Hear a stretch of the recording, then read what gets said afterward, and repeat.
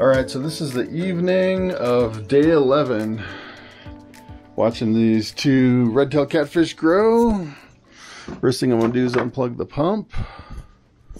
And one thing I noticed today, which is kind of interesting, I did a water change yesterday. And since the water change, I see some stuff floating on top of the water.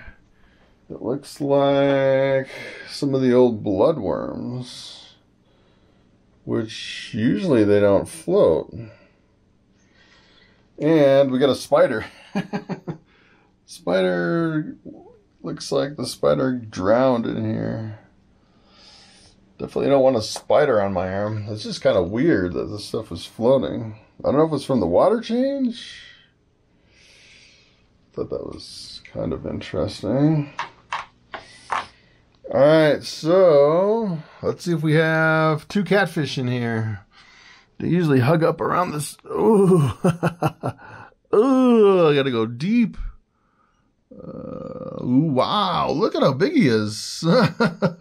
Wow, that's kind of surprising how big that one is already. All right, where's this other one? Oh, look, this is where they like to hide. Check it out. Under the handle. How weird is that? Right under the handle. And if I pull him out, yeah, he'll go down. These guys are growing super fast just in the little bit of time I've had them. So as far as the growth rate of these, so some people say that the growth rate on these are like an inch every week. They get super fast, super big, super fast. Oh, I just turned my net inside out. I had all that junk in there. Oh, I got to catch it all again. And so I've been kind of having a hard time trying to get a good idea of documenting as far as how fast these guys are growing. Ooh, I got to go deep. I kind of overfilled my catfish pond here. And I'll go all the way into where my shirt is wet. It's really super deep now. Oh, I almost have to jump in here with these guys. Jump in the hot tub. So what I actually did is I bought a underwater enclosure for this camera so I can go underwater, and then a selfie stick to where I can get right down up on top of these guys. And then what I bought, they call it a quilting ruler, which is like a grid. It's like a 16 by 16 grid, and it has has squares, and every square is an inch. And I figure I could put that right on the bottom and then feed right on top of the quilting square, where you can see the whole grid of the ruler. And then while they're eating, they'll sit right on top of that grid, and we'll know exactly how big they are as far as how many inches they are. I thought that'd be kind of neat. So we can kind of monitor the growth rate as far as, you know, more exact numbers instead of just saying, wow, that looks really big compared to last week, which is kind of subjective, I guess. All right, so we're going to feed these guys another block of frozen bloodworms. I have a few of these bloodworms left. It's funny. They like grab onto each other. Look at that. They're like, it looks like they're pretty aggressive. Hopefully they don't, I don't know, hopefully I don't run into problems where they're tearing each other up.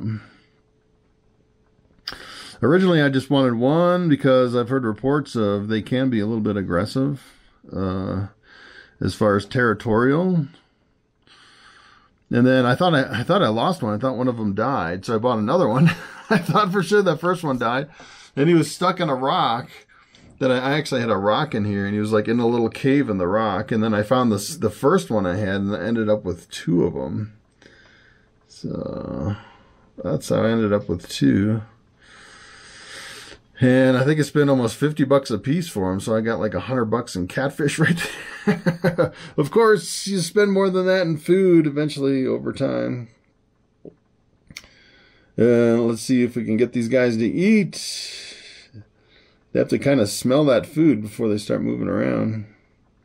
Otherwise, they just kind of sit there.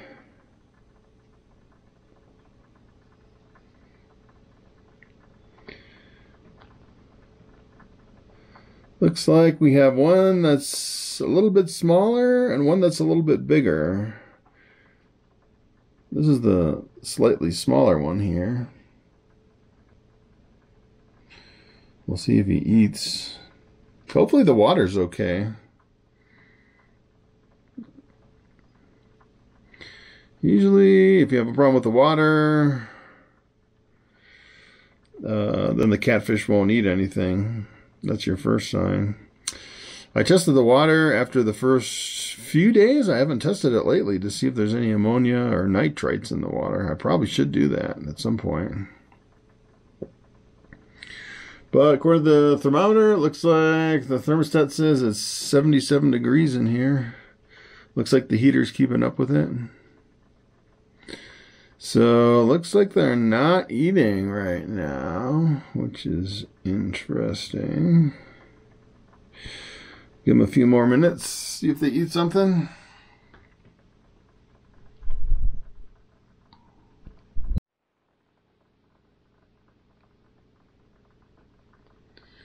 Alright, so they're starting to come around. The big one's really starting to chow them down like a little vacuum cleaner. I think that's why he's bigger too, is because he's eating a lot more than the other one. Seems like he has a better feeding response. I've actually seen people where they'll keep two red-tailed catfish and one tends to get a lot bigger than the other. Maybe there's like some kind of a dominance where one's dominant over the other and the dominant one just maybe eats a lot more than the other one. I wish I could dunk my camera all the way down by the catfish, but it's currently not waterproof. It'll be a few days before I get all that stuff. Before I get the little measuring gauge and the waterproof camera housing. I'm actually using a DJI Osmo action camera, so I can record in 4K, 60 frames per second. So it'll be interesting to see how clear the picture comes out underwater with that housing. But they're definitely chowing down. At least one. I'm kind of concerned about the aggression between them. Seems like they're biting each other pretty good. This is the smaller one here.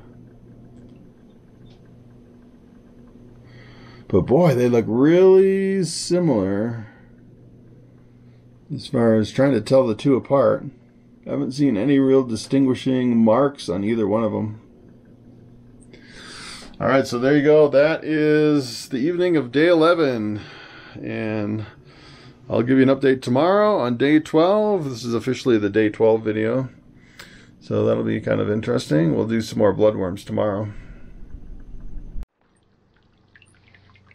Alright, good morning. Today's the morning of day 12. I just had my breakfast. So we're going to take a look at these catfish here. Unplug the pump. Actually just did a quick count on my bloodworms. It looks like I have 16 bloodworm blocks left. So that should be good for 8 days. Alright, so this thing it's kind of at a weird angle. I don't want to crunch my catfish here. They like to hang out underneath this filter. Alright, there he is. I see one on the bottom. I see one under the handle. He's going to get stuck in there. Let's take a look at him. He's like hanging out kind of at an angle. Right in the handle.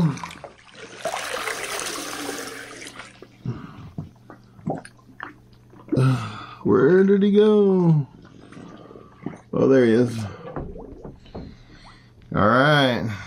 So we still have 2 red-tailed catfish. I was wondering, are they going to survive in here?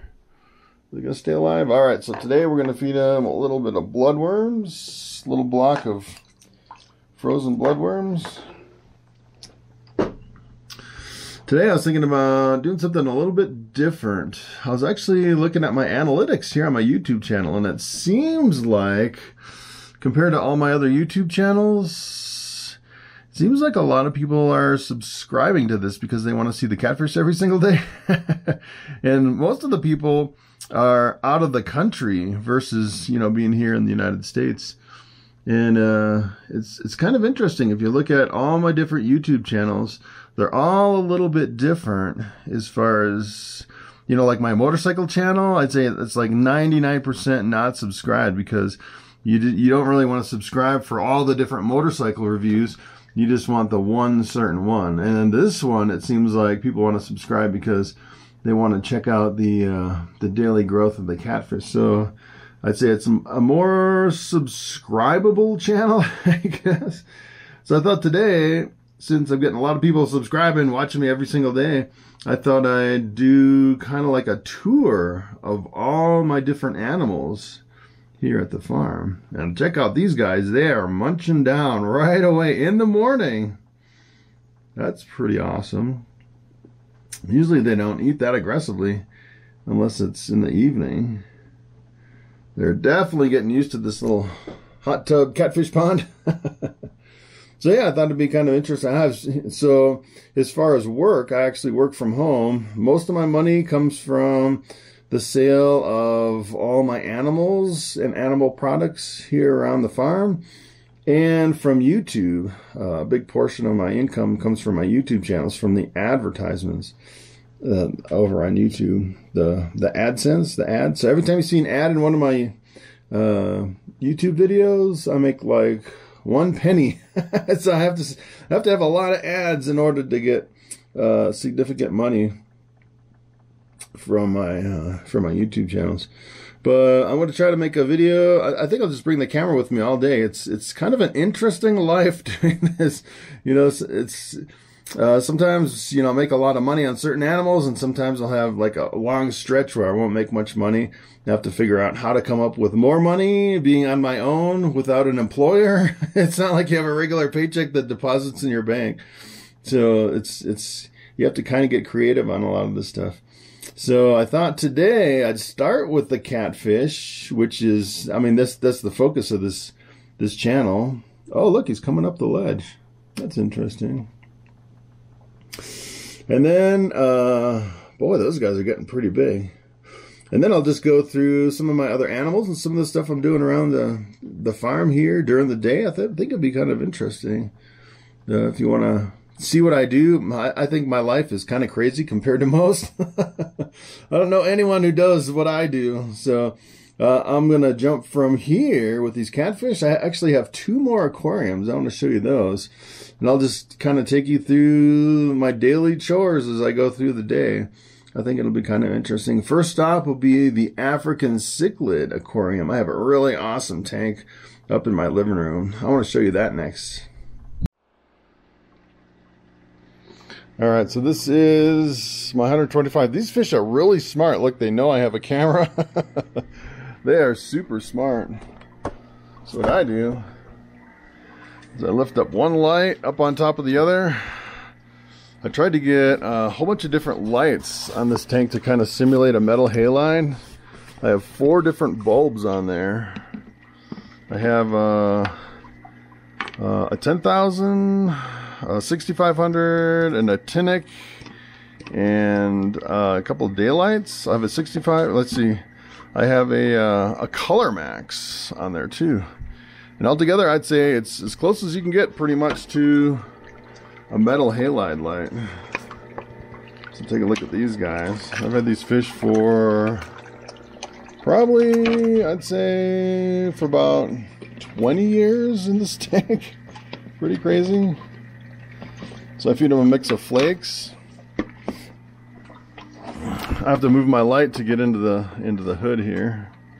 And then I have another tank. I want to show you that tank. So for this, see if I can do it with a camera in one hand. But I have another tank over here. So take a look at this tank. This African cichlid tank's really awesome. I have another tank that I converted from saltwater. Now it's a freshwater. I've had it set up like this for a couple months, I'd say. This one is a planted tank with neon tetras. Take a look at those guys. Pretty cool little tank.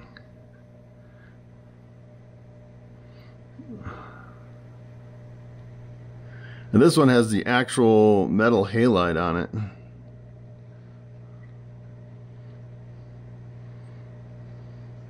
I bought these neon tetras so small that they were getting sucked up in the filter.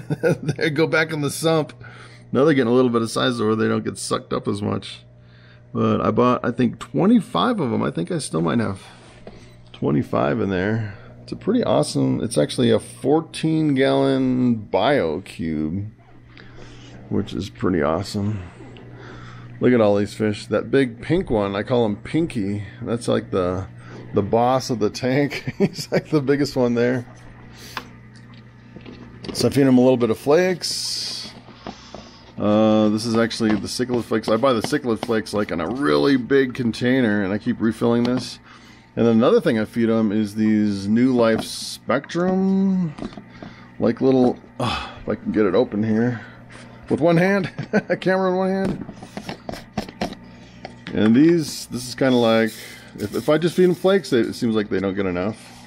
So I feed them a little bit of these little tiny micro sinking pellets, which is pretty cool. They seem to really like them. These fish are getting so big and they eat so fast. They'll eat those pellets before they hit the bottom.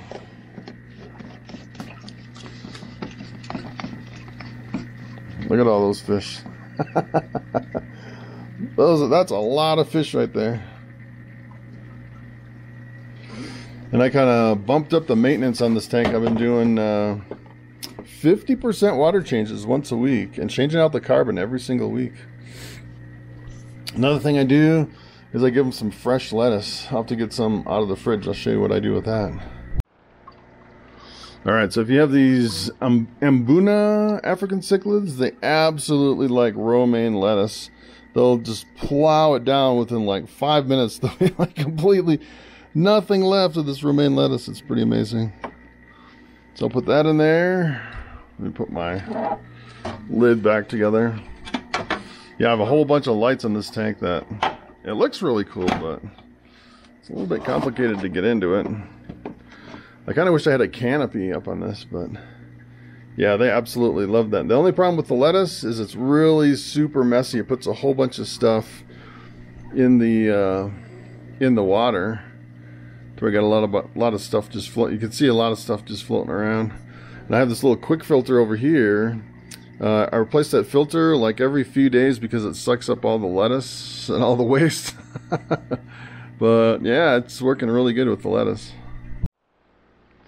Alright, let's take a look at these fish, if I can get them without scaring them. They are... they know that the camera's there. Alright, so next up to take care of is my tortoise. This is Speedy. He is my Greek tortoise. And he eats lettuce, carrots, and kind of like a tortoise pellet soaked in water. With a little bit of calcium powder. And then I put his water. One thing you have to watch in these tortoise is that the water's not too deep to where they'll drown in it. Put that in the back. Look at this guy. He's so cute. And there's a little heat light. Another thing I have is a Pac-Man frog in here. This guy's coming out of hibernation. He's kind of waking up a little bit, but he still hasn't eaten for like a couple months. I like to have a couple of things of water in here to kind of dry him off a little bit. Take a look at this guy. It's a big, huge green Pac-Man frog. He is really big. He's pretty awesome. I've had him for a long time. He eats dubia roaches. Once he starts eating, he'll eat like 5 a week. It's pretty crazy. All right, so next up on the list, what I do every day. I guess I'll just bring it through my whole day. I actually have these rodent racks with rodents that I feed to my snakes, kind of like my breeder colony. So take a look at this. I actually have a whole thing of chopped up sourdough bread. I make sourdough every single day. I eat some of it, and then I always make extra just for the rodents and feed a little bit. I usually just open every little tub, throw in a couple cubes for my rats. Helps to keep them friendly, and I can kind of check out what they're doing in here. So these guys, these are all brand new. Actually raising these guys up to have babies. They haven't had babies yet, but they're getting pretty close. So these are all from 2022, all down here, and then up on the top here I have all my mice. And usually every day I go through, feed them some sourdough bread and some leftovers, carrots, table scraps, whatever, and just kind of go through and check on them all. So I got another rodent rack down here, and these are some of my older ones. These guys, they're super friendly. Take a look at this. They'll eat right out of your hands, which is pretty crazy. These all need to be retired. They're like past breeding age. But sometimes they'll fight each other for the food, which is kind of funny. And sometimes they'll bite your finger if you're not. You have to kind of be careful with these guys. Oh, I need another one for that guy. And sometimes they'll just hang out there and wait for their little treat. Alright, so now we're moving on to the snakes.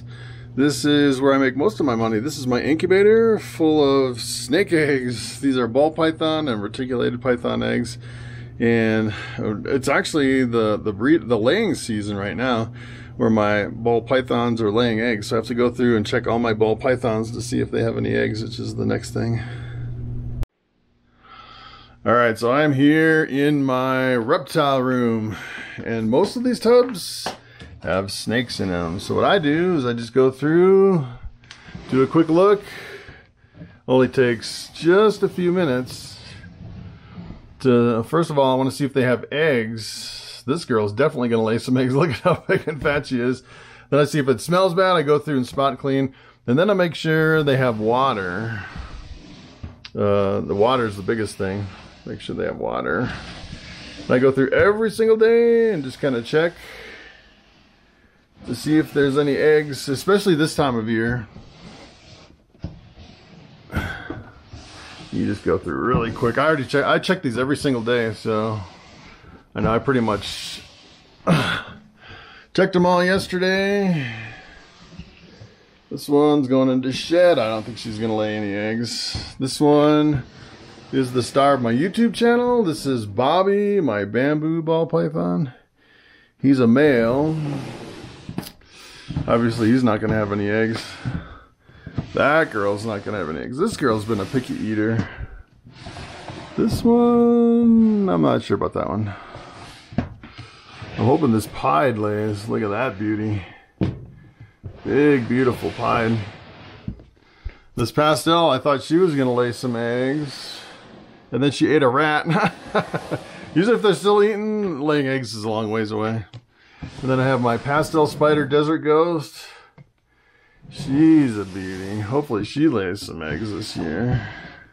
But it's still early in the season, so I'm guessing not a lot of eggs right now. And then these guys, I need to go through and change the water and the substrate and all these. These are all my holdbacks. Some of them I sold. Take a look at that crazy snake. It's pretty cool. Usually I do it with two hands, open two tubs at once. I'm just checking, make sure they have water. Definitely want water. And all these snakes, I need to go through and change all the water bowls. I just got a whole bunch of snake bedding in. So that's one thing. And then some of these might have eggs, I'm thinking. This is a bamboo calico. Got a little pinstripe coral glow. Pinstripe. I got my bamboo. Pinstripe calico. Clown female. She doesn't have eggs. I just looked through all of them to make sure. So a lot of these I don't think are going to lay this year. These are my grow outs. My coral glow. This guy recently bit me. It's kind of crazy. These are my triple hets. Trying to breed them at 2 years old. Probably too early. I don't think any of them are going to lay. That's getting close on the water on that one. This girl, she was ovulating. She's a lemon blast scaleless head, which is pretty cool. I want to check the water on this one. I kind of skipped over it. And then this girl, I think this one's going to lay probably first. If you can see, I didn't really bring any lights in. My banana inchy clown. This is a pretty cool snake. Fire pine. This is what I do every day. I just go through them real quick. Make sure they're all doing okay. I just fed a couple of these the other day. Another triple het albino pied clown. Got a white snake. People are asking me, hey, do you have a white snake? That is a bamboo lesser. Pretty cool. And I have this guy trying not to get bit. Look at that big old snake. That is my super dwarf reticulated python. He's 45 pounds super dwarf. He's got water. I want to check on him. And then I have Lucy over here. She just laid a bunch of eggs. And then I go through these. So normally what my schedule is, as far as selling snakes, and all my other stuff, usually Mondays I sell my dubia roaches, which is today is a Monday. And then Tuesday I ship out a bunch of snakes, and then Wednesday, if I have duck eggs or chicken eggs, I'll sell those. And the duck eggs and chicken eggs are pretty seasonal. So it's just starting to get... Oh, look at all these snakes. I have a lot of snakes. I actually have a lot less than I had before.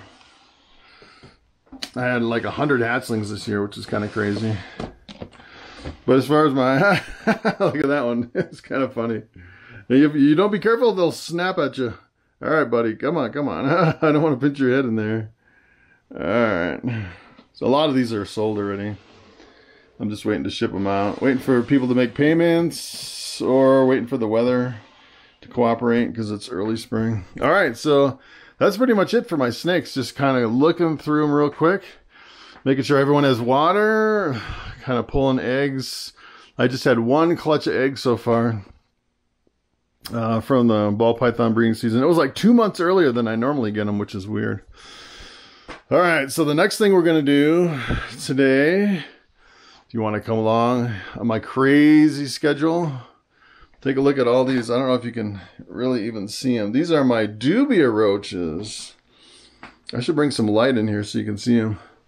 But I sold an incredible amount of dubia roaches, and today is the day to ship out the dubia roaches. And what I'm going to do is I'm going to put them in these little deli cups.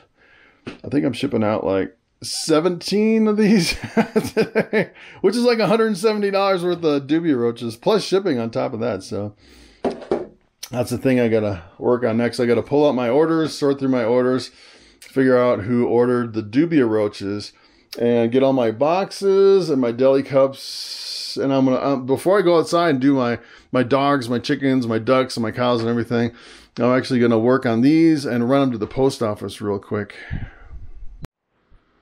All right, so I brought in my light so you can see these dubia roaches. Take a look at this. Look at how many I have in here. They're like literally walking on top of each other. It is unbelievable. I'm definitely stocked to the hilt with these dubia roaches. And then I got this tank down here too, which is just about the same. So I definitely needed to sell some. I was like getting to the point where I need to sell some quick or figure out something because I have so many. Luckily, I just looked through my orders. It looked like I sold 1,600 gram containers. So that's like, what, over 3 pounds? Yeah, that'll definitely thin these tanks out. All right, so I'm here in my garage. Here's my motorcycle that I've used on my motorcycle YouTube channel. If you want to check that out. But what I'm after today, I'm after boxes.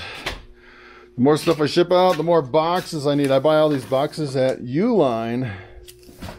Got boxes here, boxes up here. So these are my roach boxes, way up here up on the top. So I need 2 of these for my, I have 2 orders of 3. These will actually fit 6 containers of doobie roaches for these boxes. I need these, and then these. I might need 2 hands to get this out, but this holds up to 12 containers of doobie roaches. All right, so I'm getting to the point where I almost need a warehouse for all this stuff. My garage is filling up fast the more projects I get into. So I have all my doobie roach boxes over here. Just cramming in all my rat bedding. This is the bedding I use for my rats. Look at this. This is all my snake bedding piled all the way to the ceiling. Oh, all right. So I have boxes and boxes of all this different stuff. So in here, take a look at this. This is what I also buy. These are my deli cup containers. 1, 2, 3, 4, 5, 6, 7, 8, 9, 10. I think 12, 13, 14, 15, 16. That's a lot of containers right there. That's going to be a lot of roaches I ship out today. All right, so here is my final product. This is what I ship out as far as selling roaches. And I've never really been that much of a bug guy. I just started breeding a few roaches and then realized that there was a big market for it. And I got one guy buying like over 2 pounds every single month for a pet store. And I kind of packaged these like for a pet store where, you know, they could just put their label right on top, their label and their price, and they can sell it to customers. Just a mixed bunch of dubia roaches.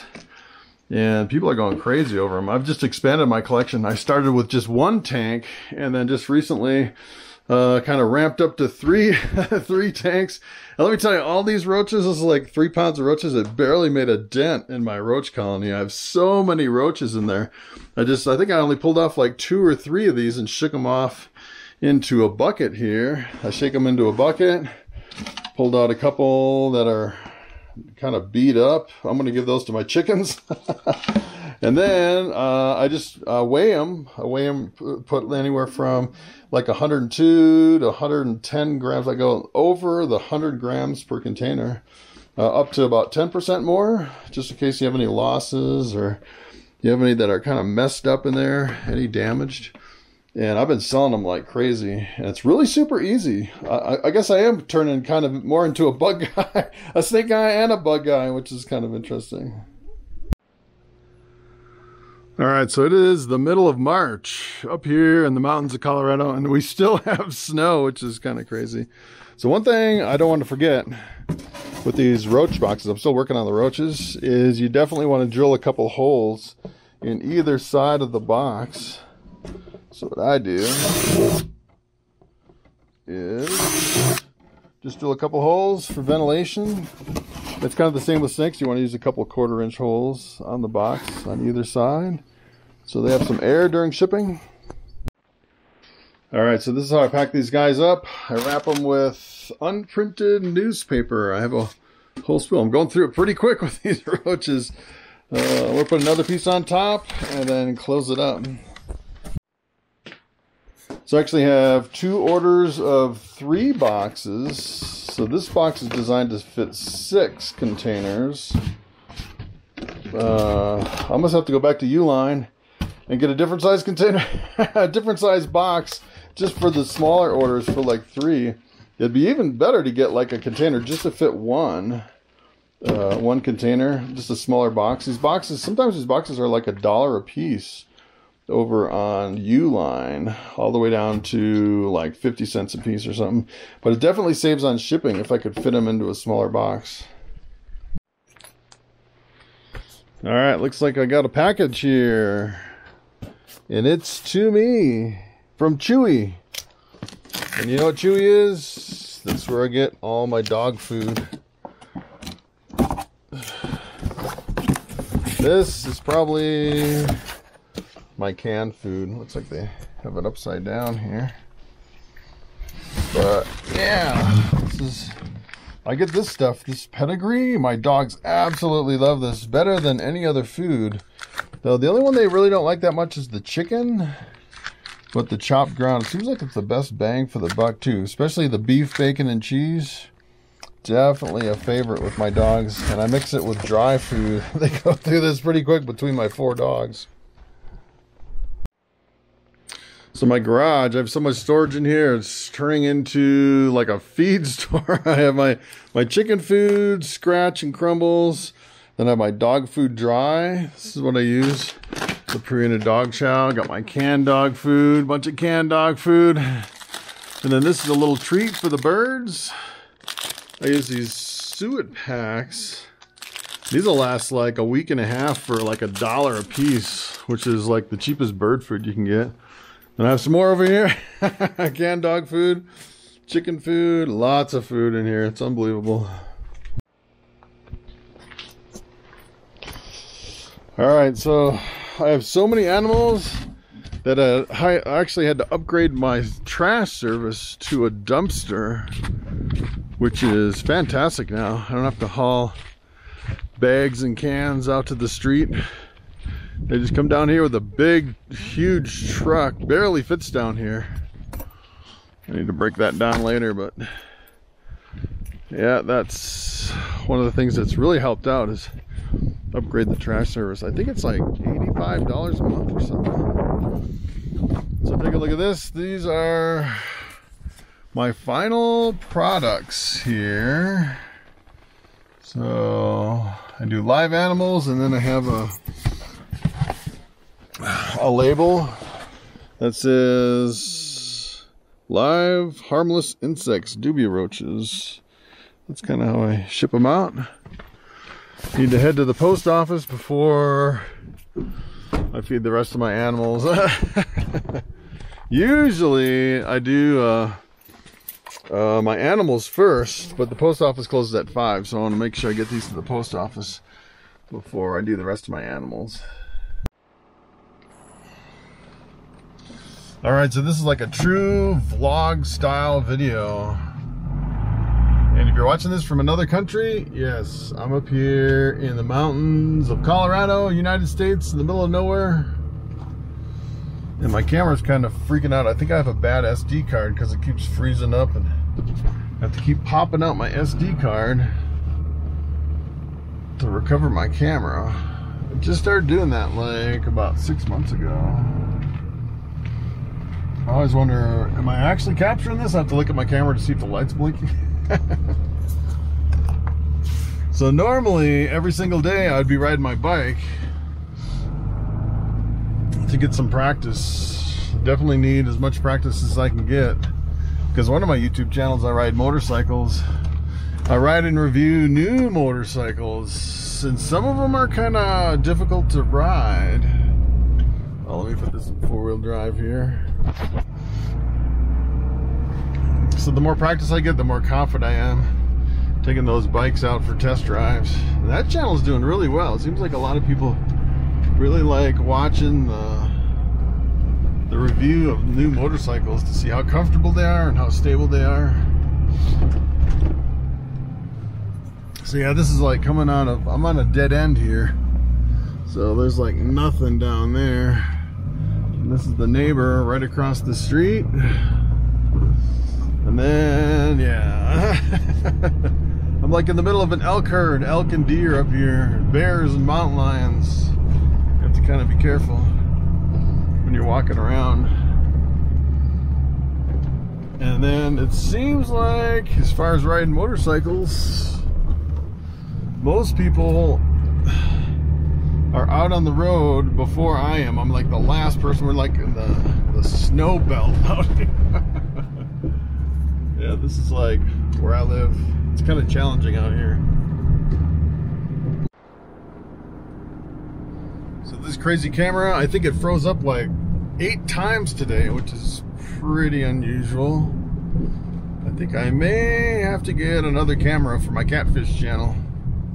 I'm like, oh yeah, this is on my Catfish channel. Just kind of a random long, super long vlog on my Catfish channel. One thing about the mountains of Colorado is take a look at how beautiful it is here. Really awesome. Snow-capped mountains. I better pay attention to the traffic so I don't hit anybody. You get kind of carried away looking at all the scenery around here. It's really beautiful. And over here, oh, I wish I had this land right down here, because there's they run their cattle on this land. It seems like it's the greenest pasture down here right by the little river. It's pretty awesome. Alright, so this is about 10 minutes from my house, which is the closest civilization. We have the Dollar General, a little coffee shop, liquor store, and the Loaf and Jug gas station. This is where I usually meet people if I'm selling ball pythons to meet in person. I'll drive down here and I'll meet them. You can see my fuzzy dice in the beer. Kind of taking up my camera space. Not many people have fuzzy dice anymore. I had to special order them from the auto parts store. Which back in the 80s when I was driving, I used to have fuzzy dice in my rear view mirror all the time. Alright, so I'm gonna stop here. Gas is outrageous, especially diesel. Diesel used to be the cheapest. I want to show you how much gas is. Luckily, I don't need much gas today. But my word, it is so expensive. So take a look at this, how much gas is. It is $4.59. That's outrageous. Alright, so this time of day, I need my sugar fix and my caffeine fix. This is what I prefer. Double shot mocha. And they actually ran out of my candy bar, my favorite candy bar, because of the supply chain issues and everything. So I switched to Reese's for my favorite candy bar. So we'll get a sugar fix, caffeine fix, and head to the post office.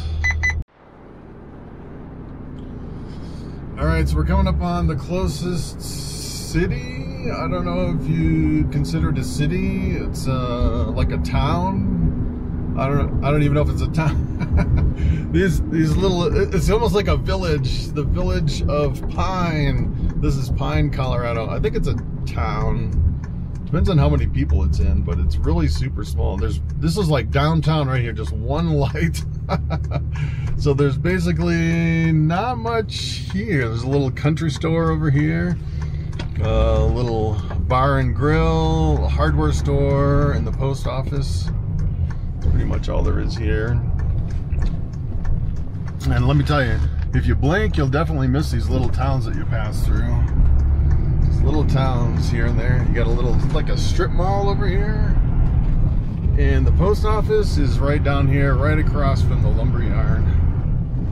So hopefully the post office is open.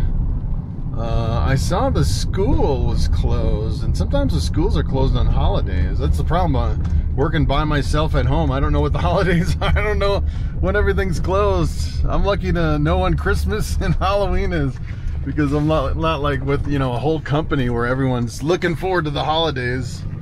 It's kind of weird working at home by myself, but it looks like the post office is open where we can ship some of these roaches. Alright, so I dropped off the roaches. They're in the mail. The funny thing is, I was talking to the lady that took them at the post office, and she said someone locally is breeding crickets, like huge amounts of crickets, and they're actually using most of them for human consumption. And what they're doing is they're raising the crickets, drying them out, and making a flour, cricket flour. You can bake a loaf of cricket bread. I thought that was absolutely disgusting. Ugh, that's awful.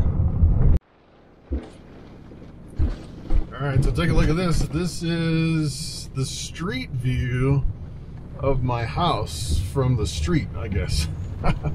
So I actually live down this little dead end. There's like no snow all the way down, and then you get to my dead end and there's snow. It's so hard to get my motorcycle out. I still probably have another month before I can get out. Everyone's out riding, and well, when it's warm. Today it's only like 45. But here's the street view of my house. My cows are back that way. My house is over here. Even from my driveway, you really can't even see my house. This is my driveway right here. Just a dirt road through the trees. How crazy is that? You can't even tell you're going to a house. And a lot of times the delivery guys will stop right here, just deliver stuff up here, because they don't know what they're getting into driving down. So I'll put some little reflectors on the trees so you can see it at night. Which trees to go through, especially if it's like solid snow and you don't know where to drive. So you can kind of get between the reflectors. But the big melt is on. We've been in the permafrost all winter long, and it's finally melting. It's crazy. So I got my cows over here. We'll feed those at the end, and then I got my ducks.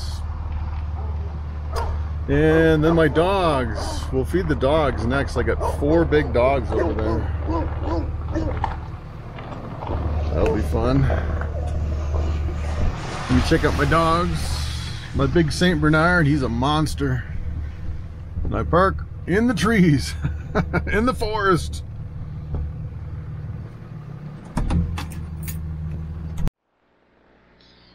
All right, so here's what's left of the romaine lettuce after the trip to the post office. They shredded that thing, and look at how shy these fish are.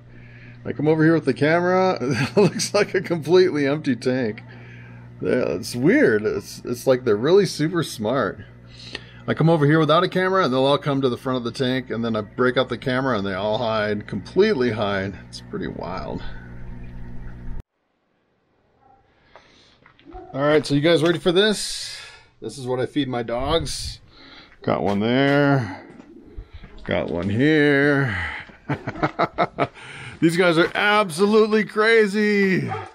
My bonker dogs. Bonkers, bonkers, bonkers. You guys are bonkers. Look at you guys. Look at you guys. Oh my goodness. Oh my goodness.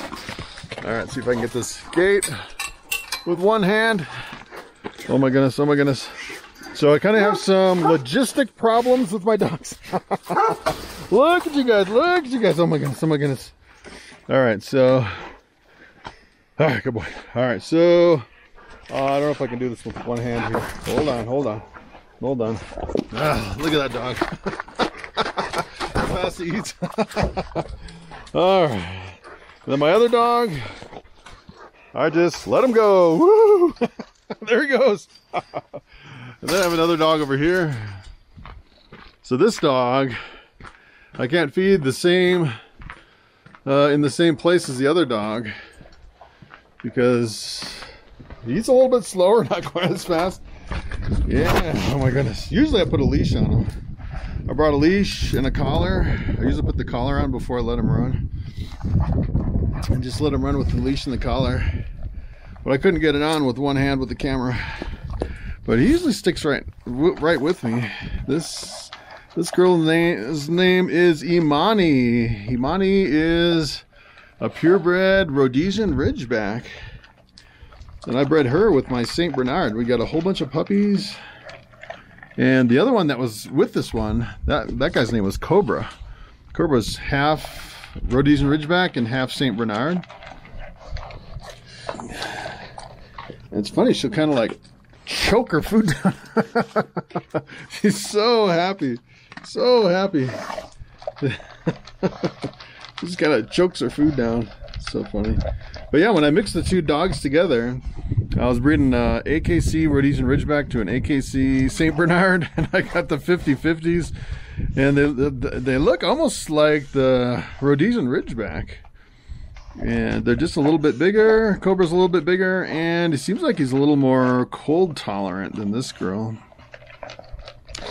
And these two dogs, they're spoiled. They're actually living in a tough shed with a heater and an air conditioning. It's like their own little house with a little doggy door on it. So it's like a climate controlled big dog house full of straw for the winter. So these guys got it. They're spoiled, huh? You're spoiled. She is so happy. All right, she's getting close, so I'm gonna put her collar on. Choking on that food, choking it down. She gets so excited and then she chokes her food down. And I have some random stuff out here. I have this little freezer I wanted to bring down to my barn down there, but we've had so much snow I couldn't get it down there. And then I have this water trough. I was thinking about putting my catfish in this. Whoa, whoa, whoa, whoa, whoa, whoa, whoa, don't pull me so hard. Whoa, whoa, whoa, whoa, whoa, whoa, whoa, whoa, whoa. And then Amani likes to cruise around in the woods. You have to be really careful. Watch for mountain lions and bears, because they actually have wolves up here now. Wolves, coyotes, mountain lions, bears, foxes, hawks that kill my chickens. Oh, it smells wonderful out here. You can smell the forest. These are actually ponderosa trees here. They have a really sweet smell. You can actually smell them. It smells like it's hard to explain what it smells like. Almost like vanilla or something. Kind of an interesting smell in these forests. And look at the trees up here. The trees grow like weeds. It's unbelievable. You just have to get through here, and I have to go through here. I have to go through, and I think I'm gonna have to kill like at least 500 trees because they're like just growing too close together and in the wrong spot. I can show you these trees down here.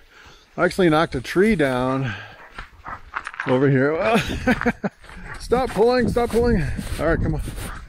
All right, we haven't gone over here in a long time. So take a look at this. This is what happens when you don't thin out your trees.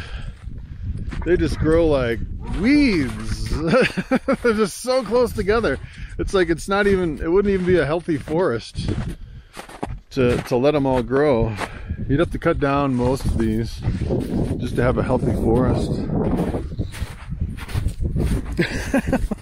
What are you doing? Wrapping around and around, huh? So take a look over here. It's the same. I actually cut a couple trees down here, and it seemed like when I cut them down, all the pine cones released all the seeds. And we got all these. Wow. We got some deep snow here. But look at these trees. Oh my goodness. It's like, no way. It's it's like, I almost could sell them for Christmas trees or something.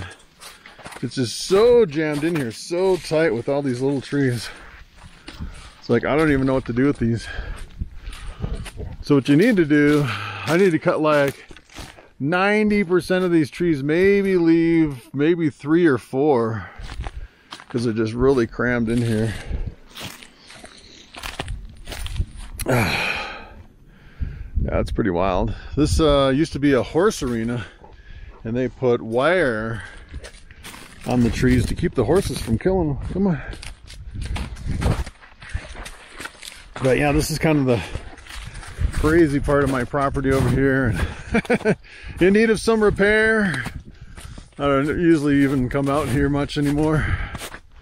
I don't run any animals here. I used to run some animals out here, but the problem is at night you get a lot of predators coming up just from these fences. They'll terrorize your animals until your animals are like really super skittish and flighty. It's not even worth putting animals in here with this kind of a fence. But, oh, it's hard to walk in this deep snow.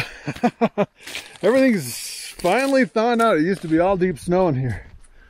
Up until the last couple weeks. Oh. All right. I can feel spring coming. I got my wood cutting stuff over here. This is where I cut all my wood for my firewood. We had a problem this year with the wood stove. I think it needs to be, I think our chimney needs to be cleaned because we're getting kind of like a smoke in the house. All right, buddy. She's so excited. This is our garden. We actually put this netting over our garden. Last year it kept all the birds out, but you can tell the winter completely destroyed this. We'll have to completely rebuild the netting on top of there. It was pretty cheap netting. I bought the cheapest net. I think it lasted 2 years and that was it. All right, so I'm gonna put this dog back with that dog. And move on to my other 2 dogs. Oh my goodness, oh my goodness.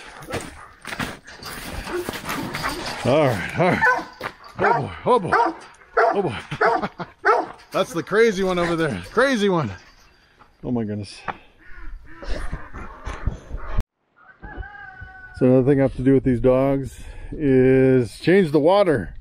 You guys chew everything, chew everything. Look at this 5-gallon bucket. I go through a 5-gallon bucket like once a month. Look what they did to the bucket. They completely chew it. Completely chew it. And look what they're doing to their... What are you doing? Putting your feet in there? You put your feet in there? This is like a water dog. She likes to jump in the bucket. And look what they do to their little tough shed. They chew everything. Because this guy, Cobra, he's half Saint Bernard. What are you doing? Taking a bath. A big water dog. There's my Saint Bernard over there. When my Saint Bernard was a puppy, I give him 8-foot-long 2x4s. And he would completely eat a 2x4. The whole entire thing was kind of crazy. All right, so I'm going to change this water. Look at you. You're so obedient. So obedient. You mix Rhodesian Ridgeback with Saint Bernard. And for some reason, it really increases the obedience. Oh, now you're scared of the camera. Oh, poor baby. Look, look. Baby's scared of the camera. How cute. So in the winters, I actually have a frost-free faucet out here. And what I do is I just carry this inside, this little adapter, which makes things really super simple. And then you just put the bucket there and turn it on. But look at that bucket. They have completely eaten this bucket. And usually I'll keep going until they pop a hole in the bottom. And it seems like the Big R and O'Reilly buckets last a little bit longer than like the Home Depot buckets. But yeah, they used to eat them completely to the ground. I don't know if they're getting better or not. It's still pretty bad. And then I put quite a bit of like wood chips all around here. I don't know how many times I busted my butt slipping on the ice right by the faucet. I think the gutter up there is full of leaves or something that's melting off and making a big slippery spot right there. But that's pretty crazy. So take a look at my dubia roach colonies. After shipping out all those roaches, it looks like I barely even made a dent in those colonies. Crazy. I have so many roaches in there. It's unbelievable. The other thing I have to do later tonight, which I won't get to in this video, is I have to prepare for shipping out snakes tomorrow. I actually use these insulated boxes. So I use the smaller boxes. If the temperature's okay, I don't have to use a heat pack, and then I use the bigger box for, especially if I have multiple snakes, or if I'm using a heat pack. With the heat pack, you have to use a slightly bigger box. But I'll have to just put the boxes together tonight and get them all ready for tomorrow to kind of save on the stuff I have to do tomorrow. Because it gets really hectic shipping out a whole bunch of snakes and putting all the boxes together. All right, so I have a couple more dogs to feed. This is Papa. Look at how big Papa is. Papa's a full-size St. Bernard. He probably weighs, I don't know how much he weighs, probably over 200 pounds. He's a big boy. And I keep a carabiner on his. He's a sweetie. He's a sweetie. He's a sweetie. Even though he's like, what is that camera? I'm gonna eat it. I'm gonna eat it. Yeah, he's kind of aggressive, I guess, if you don't know him. Where's your bowl? Where's your bowl? Where's your bowl? Huh? Where's your bowl? Where's your bowl? Where's your bowl? Ah, there's your bowl. All right, come over here. All right, good boy. Good boy. All right, always make him sit. There you go. He doesn't eat quite as fast as the other ones. And then this girl, she will bite you. Look at her drool all over the place. So the story with this girl is I raised a puppy and I gave it away, sold it. Uh-oh. What's going on? Uh-oh.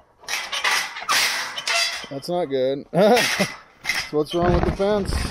Ah, da, da, da, da, da, da. All right. Oh no. I actually had at one point, oh, let me get this carabiner back up. Oh, at one point the hinge broke on this gate and I had to weld it back together. Feels like it might be breaking again. Look at you. All right, let's come over here. Come over here. Right over here, right over here, right here. Sit. Good girl. All right. All right, good girl. All right. Yeah, so the story on that dog, her name is Nala. I actually sold that dog and she came back. And she was, it's funny because they kept her away from other dogs. So she was friendly towards people, but not other dogs. And then when I put her in here between all my other dogs, she went ballistic, super mean towards my other dogs for the first few months, I'd say. Now she's getting to the point where she tolerates the other dogs. She's very friendly towards people, but she's just, I don't know, she's a project that I'm working on. I'm trying to get her familiar. The problem is she's not fixed and he's not fixed. So if I let them all run together, she would get pregnant. Amani, she would get pregnant because she's not fixed. Then I'd end up with a lot of dogs. So I can't run them together. And this guy's so big and he's like one big horn dog. He's like trying to hump everything. And he hurts the other dogs because he's like twice to 3 times as big as the other dogs. So it's logistics. I just have to keep them separated. I was hoping at one point to run this dog with these other 2. I could open this door here and let them all run together. But she's still really super aggressive towards these other dogs. So for now, I'm keeping them all separated. I'm hoping at some point I can run these 3 together. But there's no hope for Papa. No hope for Papa. He's going to be a lone dog, I think, just because he's so big. So this is pretty funny. I actually have one dog that chews absolutely everything. Cobra eats everything from the ground up. Eats the buckets. And then I have 2 dogs over here. Not a single bite mark out of either one of these. They're not chewing at all, which is kind of interesting.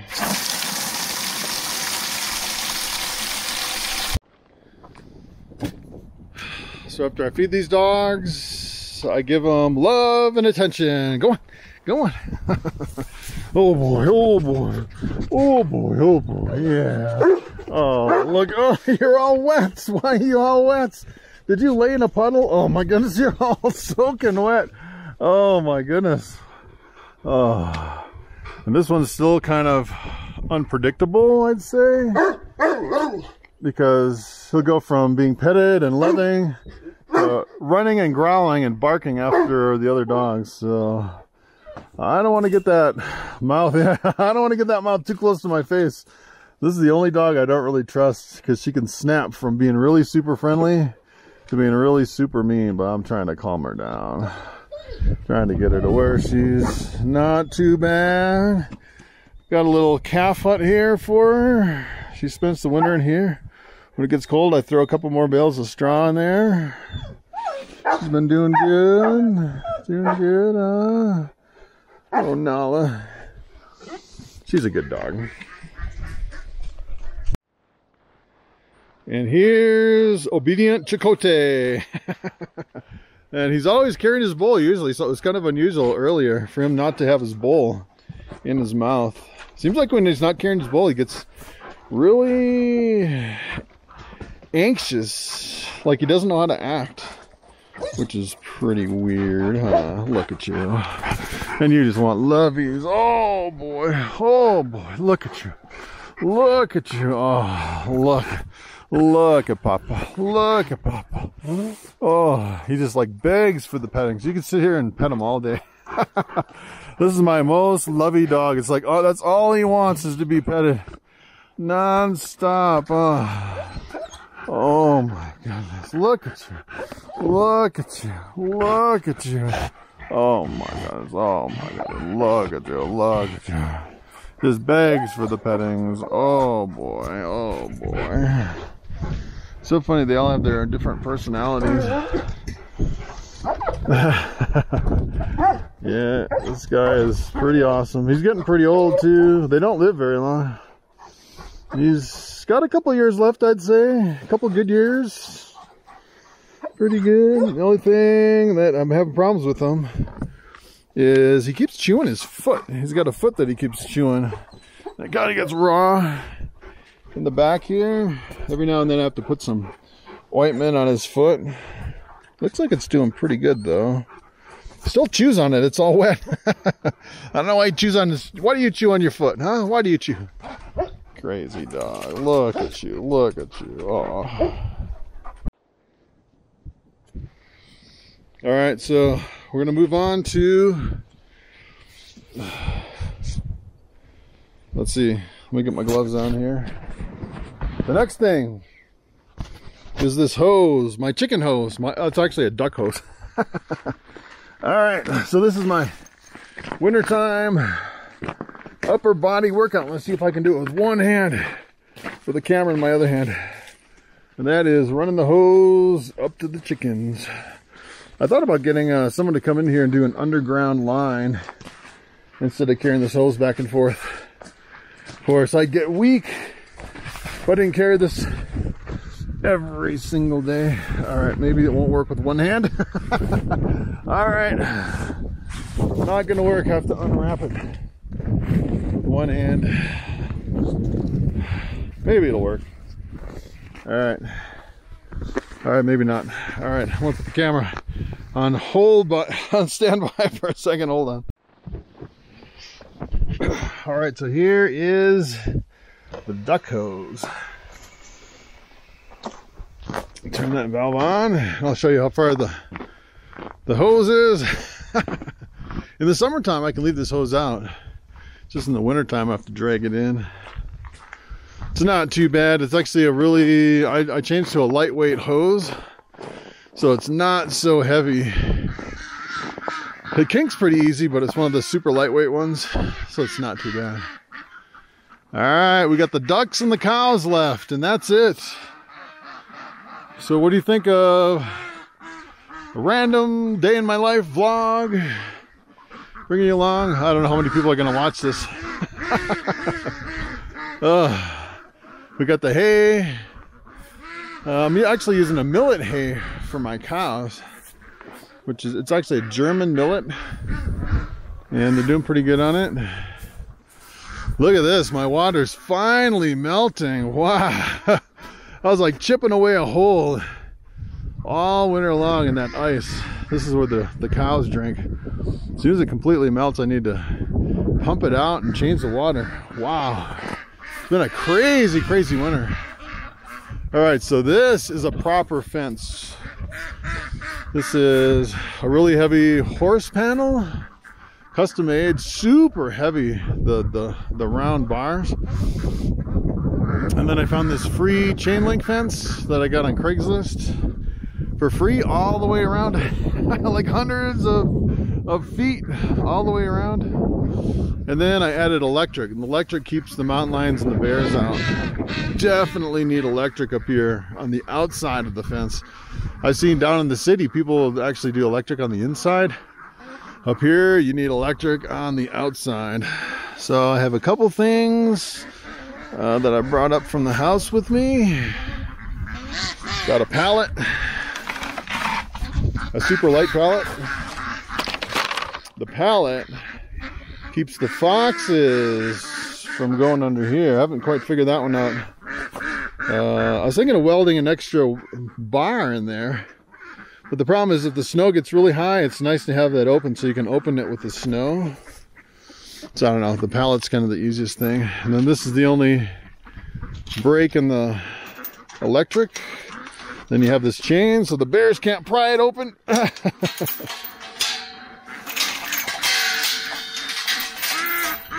All right, so let me grab all my stuff here, bring it in. I always close the gate,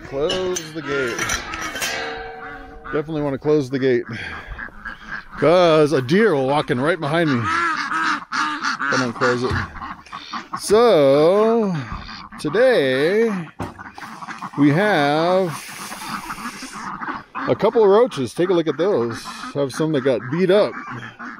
Not good enough to sell, so I bring them out to my chickens. I have some lettuce, some sprouts. Take a look at these. I sprouted these from lentils.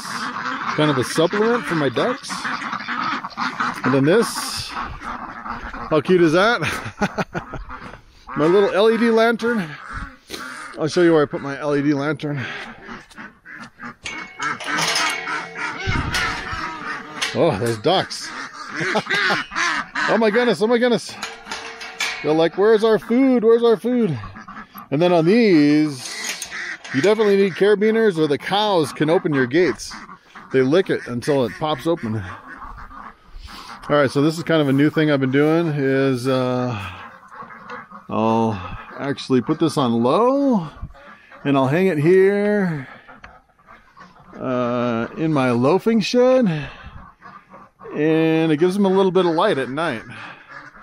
I started doing that since I had my new calf. I was afraid they were going to lay on that little baby calf and kind of smother it, so I started putting a light.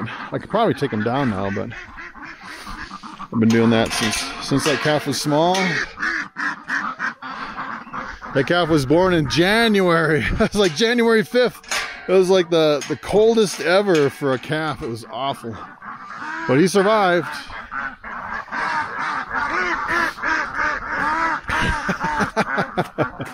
Yeah, if you get ducks, keep in mind they're pretty loud, especially if they're begging for food. All right, look at all these crazy birds. Oh my goodness, oh my goodness. All right, so I recently put up some netting to keep the hawks out. It's been working fantastic, keeping all my ducks and chickens alive.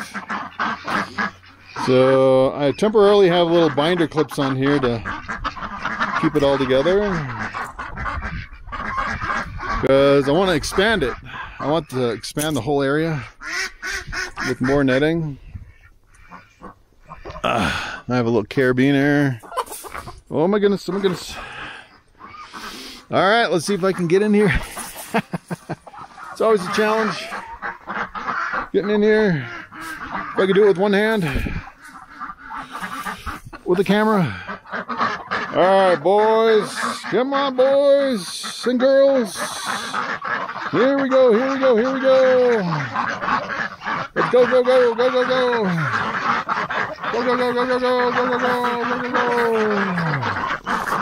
All right, so let's see how long these roaches will last. Fraction of a second. Fraction of a second. Alright, so what do we got here? They don't really like these too much. They're getting used to them. Look at that. Pretty good, pretty good. Yeah, pretty good, pretty good. Not too bad. Wow, they're really eating them up. When I first started putting them out, it's like only one or two would grab them. Now they're doing pretty good. Wow, they're choking them down. All right, boys and girls. Oh my goodness, oh my goodness. They're all begging for food.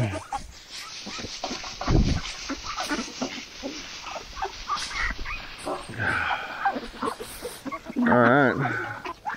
Yeah, I started feeding these guys roaches. For the longest time, I was feeding them buckets and buckets of roaches until I found out I could sell those roaches for like hundreds of dollars.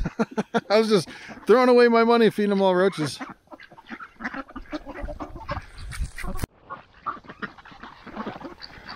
All right, so the first thing I do out here in the bird arena is to pull the water over. This is where I put the water and bring it in through the hose, through the chain link. And they need fresh, a lot of fresh water. They go through a lot of water.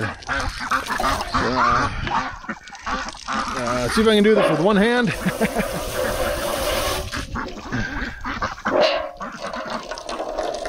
All right.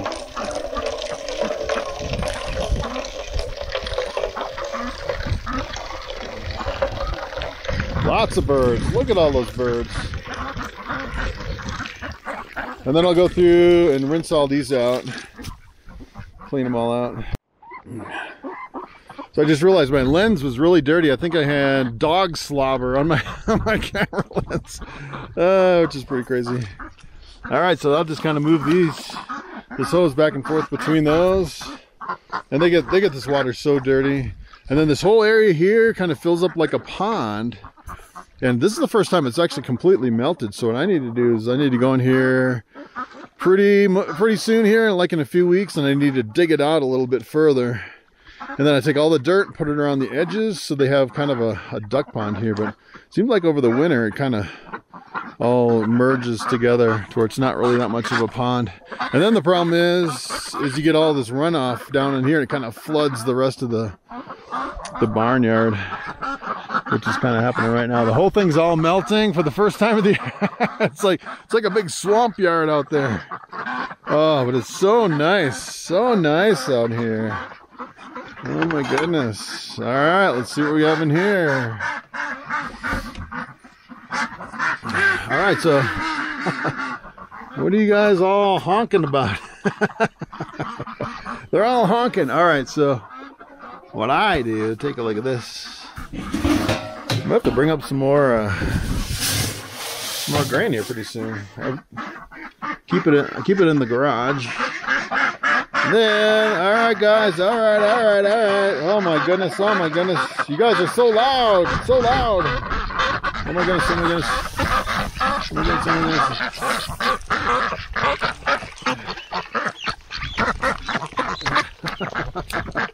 Look at these guys. Oh my goodness.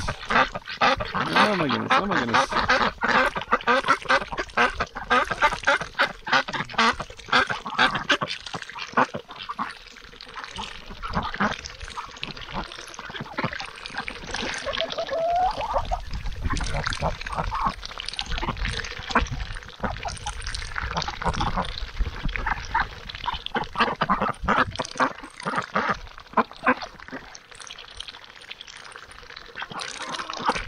So I found out a long time ago that I used to give these ducks just dry grain, and if you mix water with the grain, they like it 100 times better than just dry grain. If I put dry grain in there, they'll like nibble at it a little bit.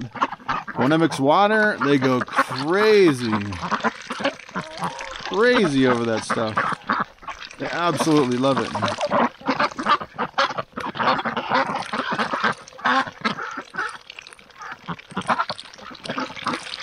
I can just watch these guys all day.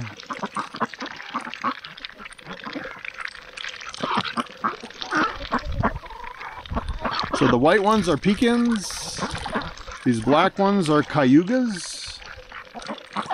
And then I have some muscovies. That big guy right there is a muscovy. The muscovies don't seem like they do very good up here in the mountains. During the coldest part of the winter, it seemed like they were shivering a lot. And what I did this year is I put in these oil lanterns. in here. Kind of a twofold reason. And these are still full. They actually run 2 days. These are the Jupiter 2500s. And they'll run 2 days. They'll actually run 3 days on a tank full. It's pretty awesome. And usually every 2 days, I take them down, refill them, trim the wicks. And then, like right now, on the day after, I'll go through and just kind of adjust the wick, so it gives it a little bit, because the wick eventually burns down. And then I have another little lantern in here, so I can kind of work in the dark, because it's kind of dark in here. And then, oh, we only have 1 egg today. Only 1 egg. Yesterday we got 5 eggs, which is kind of crazy. Can't believe we only got 1.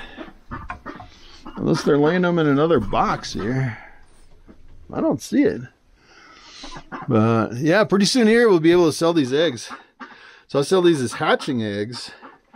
And I'll sell them for like $35 a dozen. That's like one of my other big money makers. Roaches and eggs and snakes. And then you can kind of monitor the temperature. Right now it's 46 with a low of 30. Which is not bad for 4 oil lanterns. Oh, the other thing we have to do, I have to fill this feeder. So it's like it seems like the Muscovies will come in and eat out of they like the dry better than anything. And the chickens, they won't eat it in the water, but the chickens kind of pick and scratch everything. I don't know if they like one versus the other. So that's my chicken coop. And then I've been doing, I actually took this piece of cardboard down, and then it got really cold. It got like to negative 10 degrees. So I put the cardboard back up so it wasn't such a blast of cold coming in and freezing the chickens. And then, yeah, if you actually look at the temperature in here, it's a lot warmer up on top. So all the chickens kind of jump up to the high roost up there to try to hit the warmest spot in here. But that thing's been working pretty good. These guys are molting. Oh, another thing I wanted to show you, take a look at this, is I've been using this on molting chickens. I'll actually put it up over here in the corner. But this stuff works great if you have chickens that are molting, losing a lot of feathers. It's a wound coat blue. And I had some chickens that were completely bald. Like almost like that, almost worse than that, to where they were completely bald last year. And I put this stuff on their backs, and within like a month, like 3 weeks, maybe it was like 2 weeks, they completely snapped out of it. So look, I got the Muscovy in here eating the dry. The only one out of the whole flock. Just a couple of Muscovies come in here and prefer the dry out of everything else, which is kind of weird. This was originally designed. I actually cut this on my sawmill out of trees that I cut down. And I originally made this as a bear-proof chicken coop where you could put carabiners in here. But since I had the electric fence up, I haven't really had any problems with the bears. So if I get really desperate, if something's breaking in and killing all my chickens and I cannot control and need some safe place to put my chickens, I'll actually put them in there. Of course, this door is completely buried. I'd have to dig it out. So this is a pretty nice chicken coop. I absolutely love the net on top of this chicken coop. It's pretty awesome. Don't have to worry about hawks. The funny thing is that hawk, he'll sit up like in this tree, and every now and then he'll dive bomb this coop, even with that net up there, thinking that he can get one. And I hatched out, I think it was like 14 chickens last year. I hatched them out and grew them up and put their growth. Every day I monitored the growth and put it in a video. And by this time, like 1 year later, that hawk actually killed five of those chickens. And unfortunately, they weren't all roosters. I had to get rid of some of my roosters too, because I ended up with like 6 roosters. And they were super mean, so I actually gave them away to some lady on Craigslist. And she was going to use them for breeders, which is pretty cool.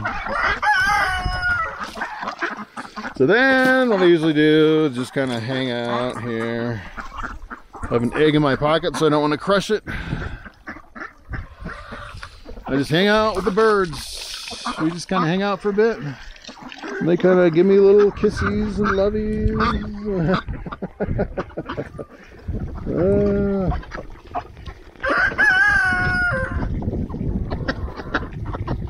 Funny birds.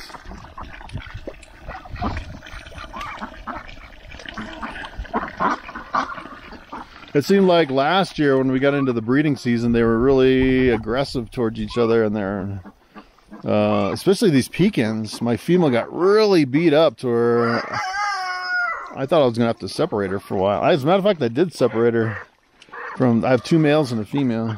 What are you doing down here? Huh? What are you guys doing? Giving me lovies? Lovies? It's so funny how they're super affectionate. You wouldn't think a duck would be affectionate. Come over and give you kisses. Yeah, it's a pretty nice little setup here.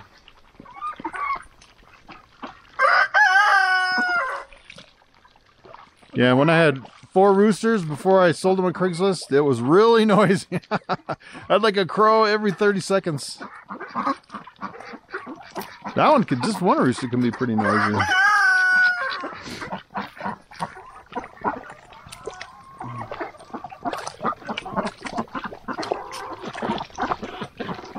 This is like the part of my morning where I just relax from all the stuff, from all the hectic animal business of the whole morning. I just kind of kick back and relax with the ducks while I fill the water bowls.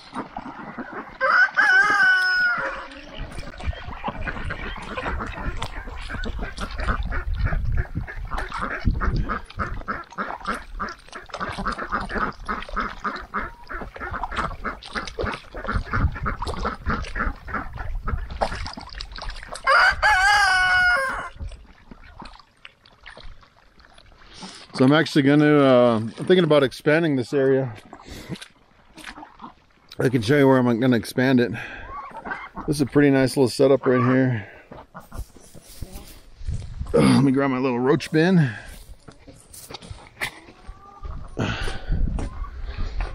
So this is kind of a temporary little gate right here.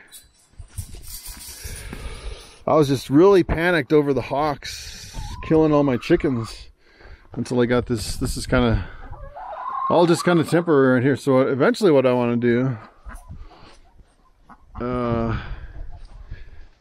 is I want to expand it to way back here. I just got a little alert on my camera. I'm down to 10%. I do have an external battery I can plug this into.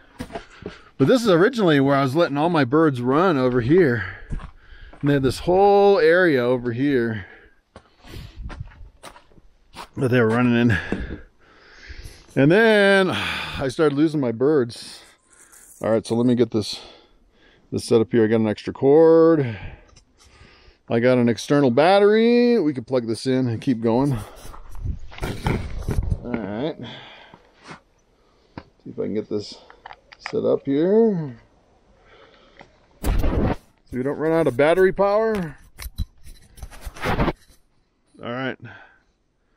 All right, we're on external battery. So yeah, so the funny thing is in the winter is that this whole thing fills up with snow, and even if I had it open, I don't know if it would be accessible. Look at all the snow in here still. But eventually I want to put a net over this whole top over here. And then I can, you know, almost double the amount of birds that I have.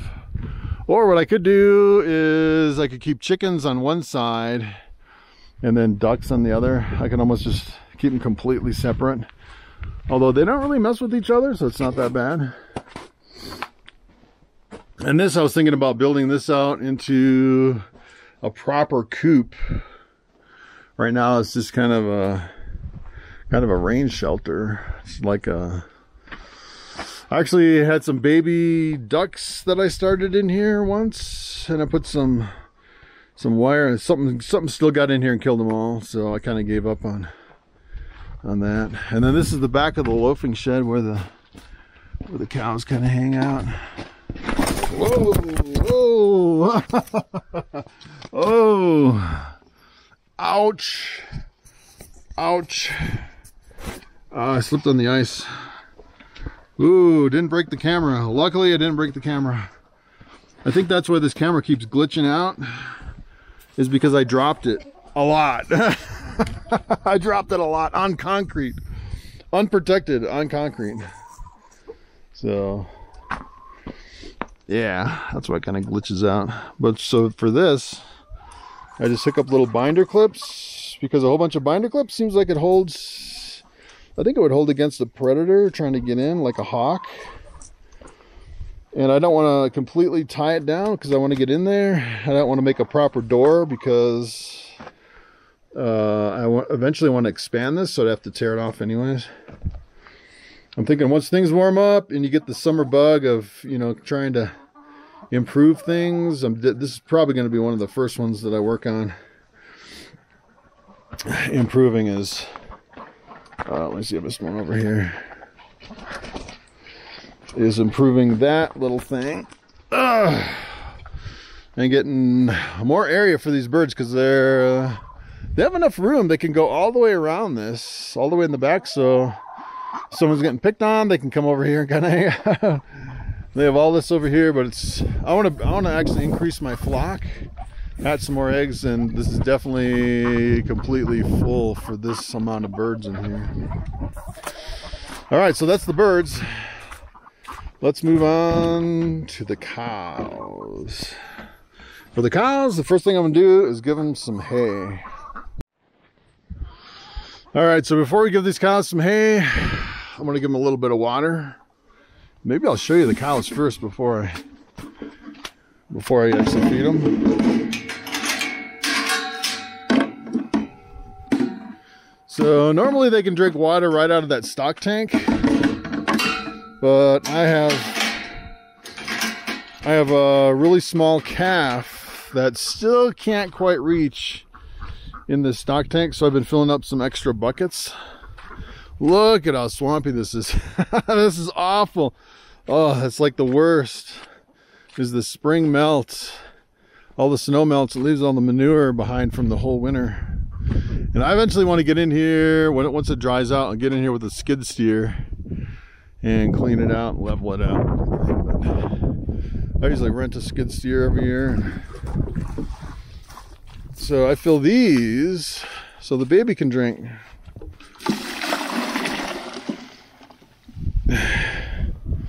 It's funny, all the big cows want to drink out of those buckets too, instead of out of the main tank. It actually stayed pretty clean. Not a lot of debris in there for being in there all winter. Oh. So this thing completely freezes up, except for I just kind of chip away. I have this ice chipper over here. This big, it's like a big metal spike. I think it's actually used for like pounding in dirt around post holes. I think it's an old antique. I don't even know where I got it. I think it came with the house. And I use that to break the ice. Here comes someone. That's one of my cows. That's my steer. My big old steer. Getting really big. His name is Steer. It doesn't really have a name. Oh, look at this. Oh my goodness, this is a nightmare. That's the worst thing up here is I like spring, but I just don't like the mess. The whole mess from the winter.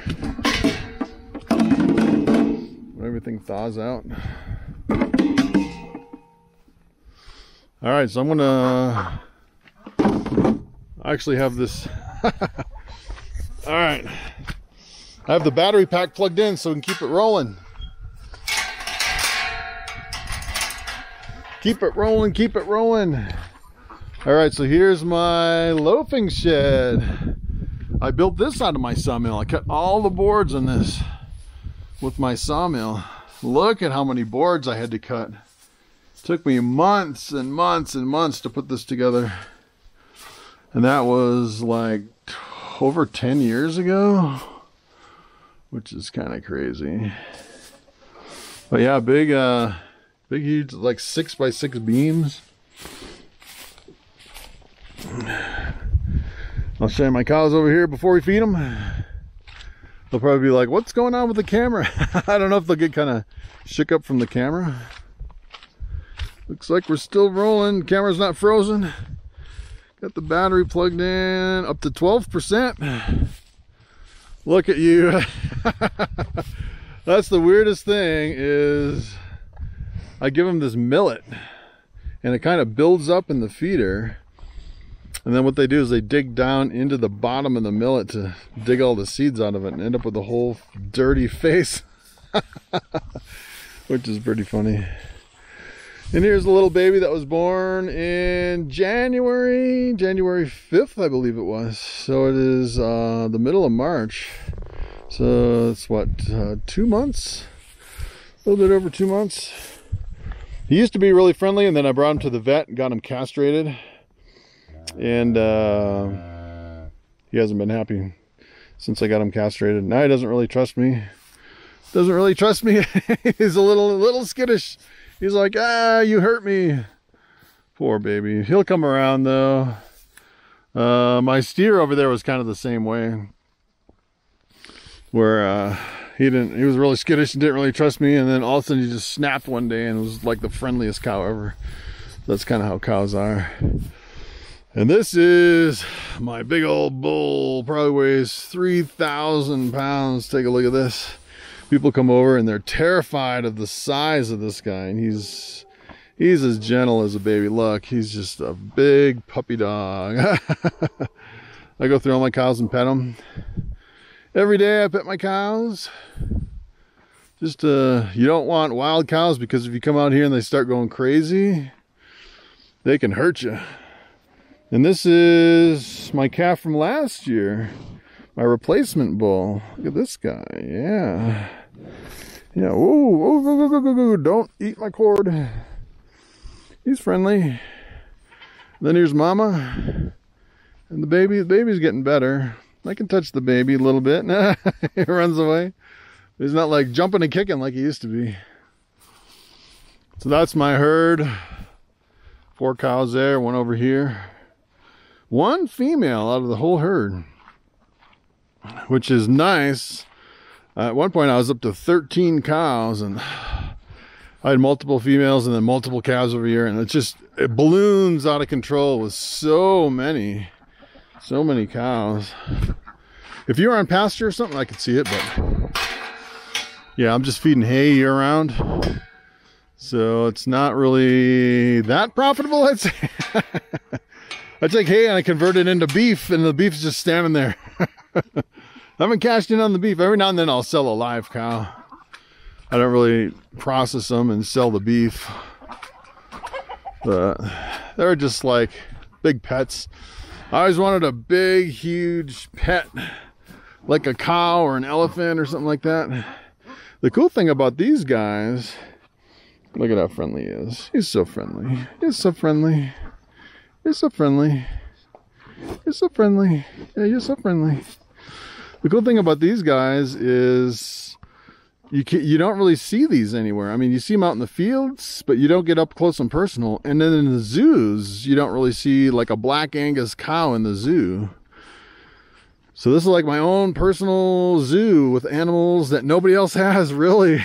You know? You don't see these anywhere. The general public doesn't really have access to like a black Angus cow where you can just go up and touch it and pet it and kind of play around with it. So it's kind of an interesting animal, and they grow so fast. They grow about 100 pounds a month. They grow super fast, faster than my catfish, I think. It's pretty incredible. All right, so is this video up to 2 hours yet? Let's make a 2-hour video. Just kind of hanging out at the farm, doing chores. So take a look at this. This is what I'm feeding my cows now. This is kind of the weirdest stuff. Take a look at this. This is called millet hay. Almost looks like straw. And I just kind of discovered this recently because of the droughts and the high prices, just outrageous prices, and the government funding of all the cattle producers and stuff. You really can't get cheap hay. And I ran into this. This is like the cheapest stuff. My cows love it. And the problem with millet hay is it can have nitrates. Nitrates. I never really heard of the big problem with nitrates. So you have to test the hay for nitrates. If it has high nitrates and you feed it to your cows, it'll kill every single cow you have. So a lot of people are really scared of this stuff, which is pretty crazy. And the guy I bought it from said he tested it. I'm taking his word for it that it's safe for cows. But my cows usually go through like 3 leaves. I put 3 in the feeder, and then I'll put a couple more in the loafing shed, and they'll kind of nibble at that too while they lay on it. So it works really good for bedding, and it works good for feed too. And right now I'm paying like 200 a ton, which is pretty expensive in the old days, but these days it's about as good as you can get. And take a look at this. My tarp is completely shot. I need to sell some more roaches so I can buy another tarp to cover my hay, because the tarp lasts maybe 2 years with those heavy duty tarps, and then they just kind of get really weak and they just rip right apart. They just kind of fall apart. So what I do is I usually just kind of measure off like 5 leaves and then tie it back and fold this down, and then I put it in my little cart, and just multiple trips I go back and forth with a cart full of hay to feed my cattle.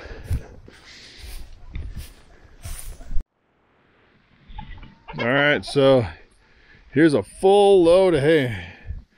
Put about 3 of those in the feeder. You can tell I got my cowboy hat on.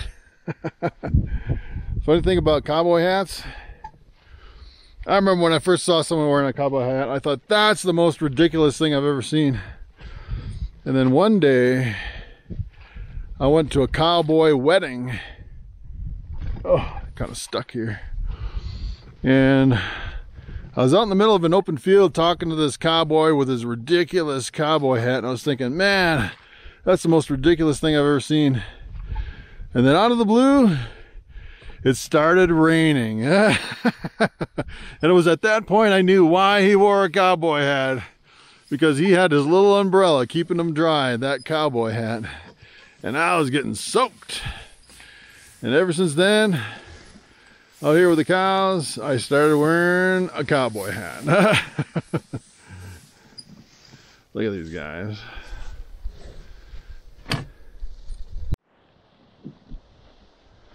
All right, that's 2 loads of millet. And kind of the weird stuff about this millet, it's one of those feeds that when you first look at it, you think, my cows will never eat that. And then you put it out in the feeder, and they all just start eating it like crazy. They just absolutely love it. Which is pretty wild. Look at you, you're so friendly. And the funny thing with this is my bull calf from last year. And it was as skittish as that little baby calf. And it was always really super skittish, would never really come up to me until that calf was born. And the day that calf was born, this guy realized that he was no longer the little guy, and he is like the boss of another cow. And after that, it just seemed like he's like super friendly and mellow. And you have to be careful with 2 bulls. So I actually have this bull, which is a smaller one, and then the big one, which is probably 4 or 5 times the size of this. I had 2 big bulls at one point, and they would fight all the time. One of them actually killed the other one. He ended up breaking his hip in the back, and he was limping really bad for probably 8 months before he just finally just fell over and died. It was really sad. So you can have multiple bulls, but you have to be real careful that they're not too close to the same size, because this one will start fighting the other one. And it's so funny, the big one will just kind of fling them across the yard. There's just like no competition between the two. They kind of have the dominance, like the pecking order. And you can definitely see which one is which. So they got the youngest and then the next one. And then of course we skipped a year. I actually had one female cow that was born. She died a few years ago. She just bloated and died. I couldn't quite figure out why, which is pretty unusual. Usually cows, they can eat even moldy hay and they'll be completely fine. And look at this. Look, even the little baby trying to eat the millet. It's completely covered.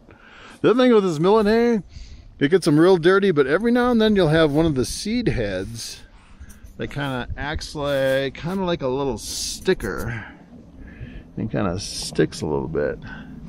And I've had a couple like on their head or their face where I had to pull them off.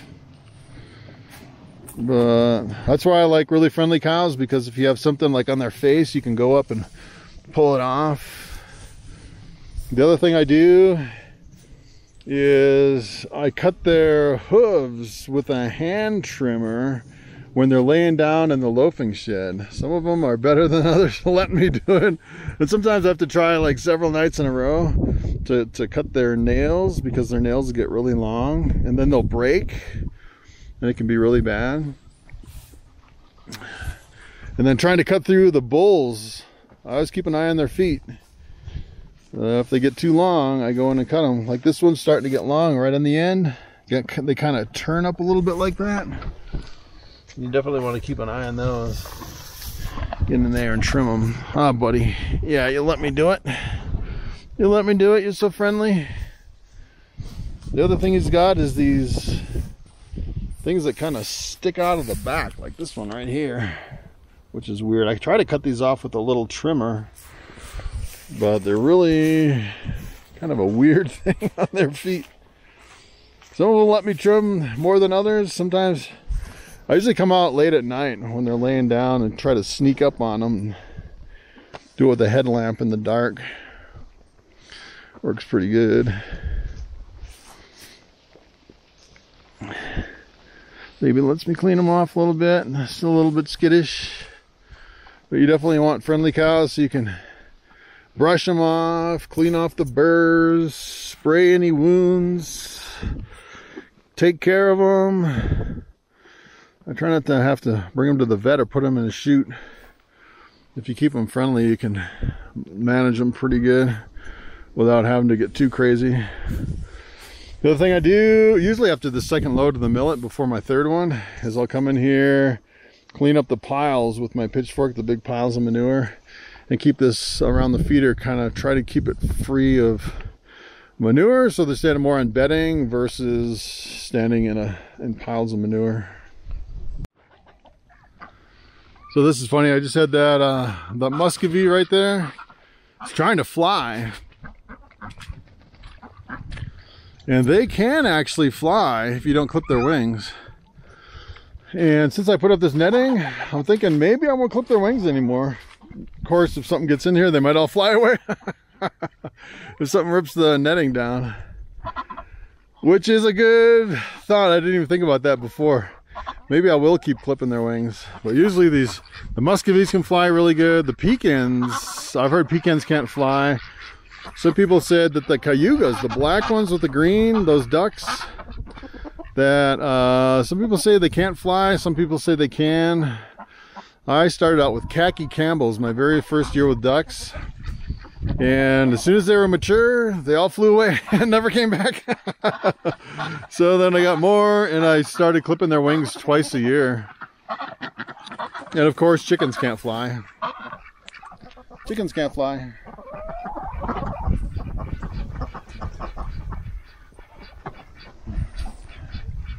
Look at that big old rooster. He's pretty protective of his flock. The weakest point for this whole thing is this snow fence right here. So this is just a really cheap plastic fence. And I had a fox get in here a couple times underneath that door. And he pulled a couple chickens and ducks and stuff through and killed them. Kind of ripped some holes in it, and I kind of zip tied them together. But I really need to get like some kind of a metal fence on the bottom. And it's only from like right here. I have some metal fence on the other side of here, all the way to over here. I tried these owls for a while. Those are useless. The hawks still got all my birds. All the way up to here, I got another metal fence. This is like a dog kennel, like a portable dog kennel. So that's like one of my last things to do. I was thinking at some point maybe tearing down all this kind of this junky hodgepodge of a mix of fences right here and putting up some kind of a proper fence. I might actually, so I cut these trees and put the caps on for the net, which is pretty cool. But I might just put some kind of like a horse fence or something, like a taller metal fence all the way around, which would be pretty neat. We can definitely tell that bird's still trying to fly over there. I thought for sure that bird was going to be able to take off. He's trying to fly. Last time I clipped his wings was last fall, so I usually clip it in the spring and fall so they can't fly away.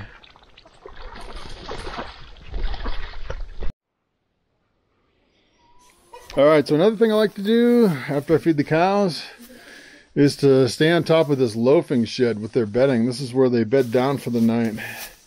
And if you actually just go through here and kind of clean up all the manure, little spots, sometimes they'll lay in it, sometimes it'll get really bad. Especially if it gets really super snowy, it's like a blizzard out there. They'll hang out in here pretty much full time.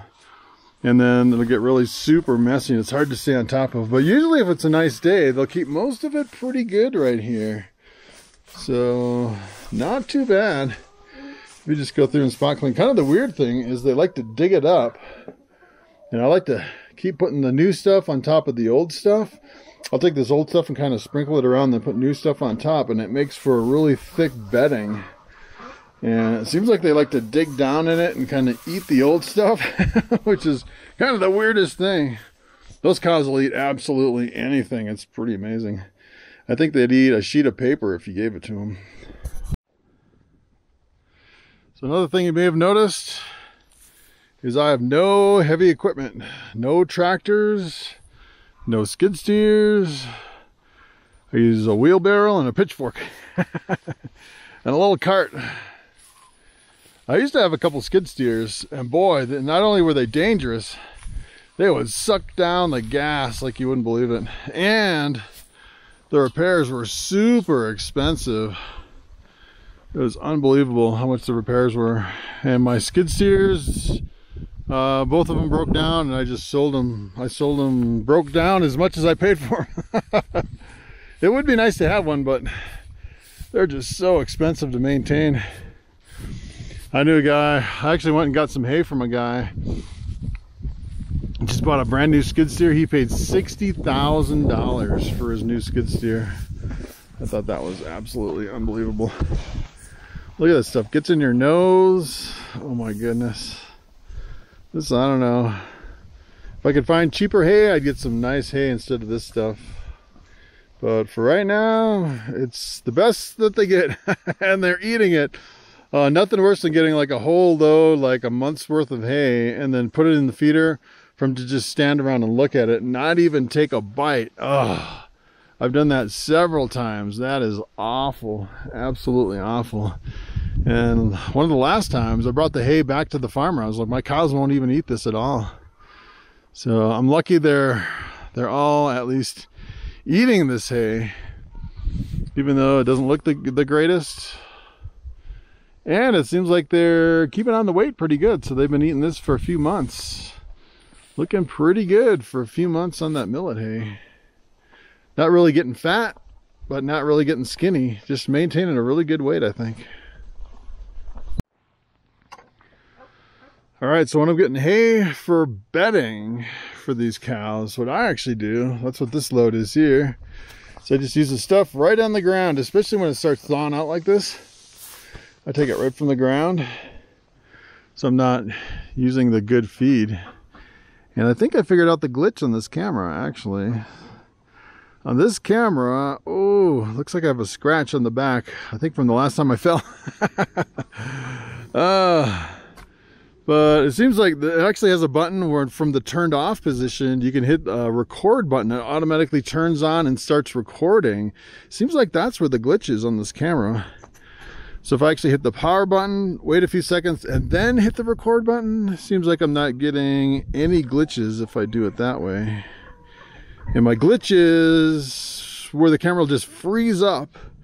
And the only way to get it unfrozen is to pop out the SD card, which is weird. All right, so for the bedding here in the loafing shed, I just put a really thin layer. I don't put it on too thick. And it's usually only in the winter that I put it on. So in the summertime, I usually don't put hardly any bedding in here unless it's really bad weather. And then they'll actually go out. A lot of times what they'll do is they'll kind of hang out on all the manure piles out in the back that I kind of piled up. That's really good, a really comfortable spot for them to lay on, a really dry manure pile. And I kind of put it all the way around the back. So a lot of times they'll go over there and I won't even have to clean up. They'll just kind of move around and the manure pile is just kind of hanging out. And I won't have to clean this, this loafing shed. I won't have to waste any hay on it.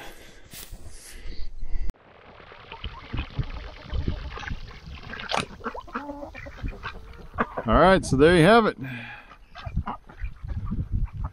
What do you think of that crazy life? Up here in the mountains, living on duck eggs and chicken eggs, roaches, selling snakes, living on YouTube money.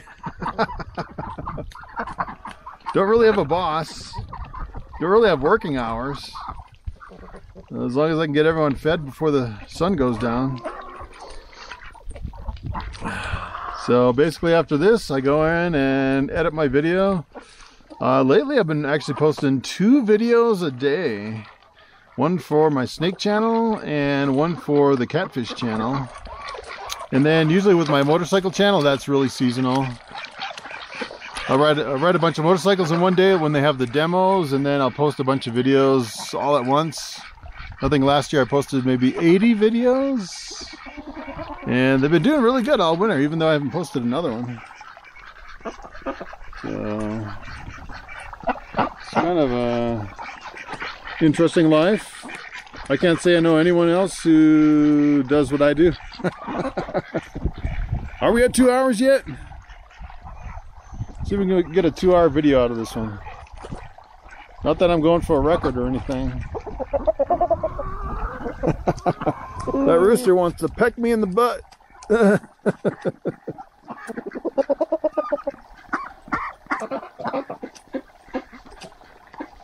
You can see is the top of the comb's kind of getting frostbite. That's another reason I have those oil lanterns in there to kind of keep them from getting frostbite. And then this guy's one of my friendliest ducks.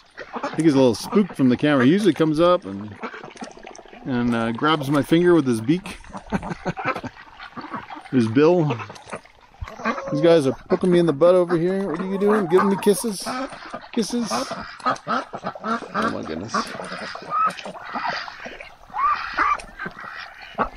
Yeah, so I make pretty good money off of these black cayugas off the duck eggs once they start laying. I got 2 eggs so far this year, and usually they'll, you know, in the summer they'll lay almost every single day, all the hens. And I'll sell them for, I think I sell the ducks, I think they're like 35 a dozen for the hatching eggs. And then the black Australorps, the chickens, they were a lot less. I did Khaki Campbells for a while. They would lay every single day, pretty much year round. They would lay a lot of eggs. And then a lot of people started competing over on eBay selling the eggs. I had a lot of people selling the same thing, so you can make pretty good money selling hatching eggs. Yeah, that's another another size box, and I actually ship in foam when I'm selling those. I used to wrap them in bubble wrap and put them in like shredded paper.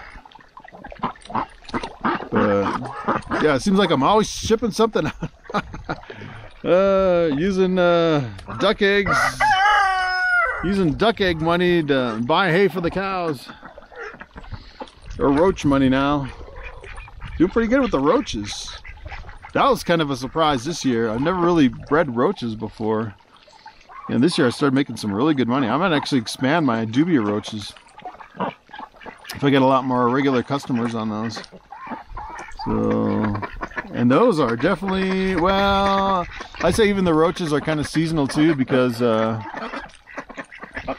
if you ship them, if it's too cold, if the dubia roaches freeze, I'm sure they'd all die. I don't think they could withstand a freeze.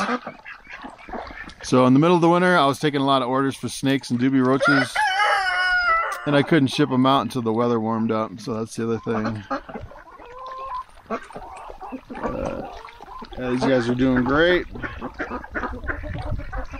And from what I've seen so far, I have no inbreeding between any of these. I've been hatching them out myself. No weird crosses between the pecans and cayugas or muscovies or chickens. I had a bunch of chickens one year, and I had I was selling them on eBay. I was selling like a dozen a day. I was selling an incredible amount of chicken eggs, and I had some ducks too. I was selling some duck eggs, and one of my customers wrote me and said, "Hey, I hatched out this weird thing. It doesn't look like a chick. It doesn't look like a duck. It was a hybrid between a chicken and a duck. It's called a duckin, and apparently they're extremely rare to actually get a duckin." And it was the only one out of probably thousands and thousands of eggs that I sold. But I haven't seen any other crosses between them. Yeah, if you start making crosses, then what are you doing back here? Found the bag in my back pocket. There's my buddy. Yeah, he's my friend. I can always tell he's got a different squeak. I think it's like he's my best buddy kind of a squeak. It's different than in the whole flock. He's like the only really super friendly, he's like my best friend, this duck right here. He's a little shy from the camera. He's got the interesting little squawk. And then sometimes when they start clearing out like that, there's something up in the trees like a hawk or something flying over that's kind of freaking them out.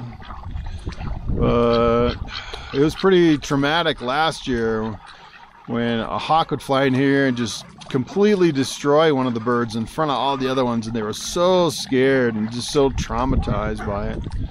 Finally got the net up and it's not happening anymore. So. Alright, so I guess I'm going to call it on this video. It's been a long video.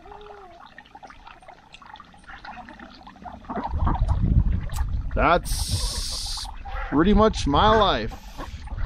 Nobody even comes up here in the mountains. We've had one trick-or-treater in 15 years, and I think they were lost. It's pretty secluded up here. Sometimes I enjoy just getting down to mail packages just so I can see other people. There's not a lot of people up here. Here's one of my muscovies. If I could get these, I actually don't sell the muscovy eggs because I don't sell the pekin eggs either because they don't lay that many. But if I could get a flock going of both of those, that'd be pretty cool. I paid some really good money for the hatching eggs to hatch out these black muscovies.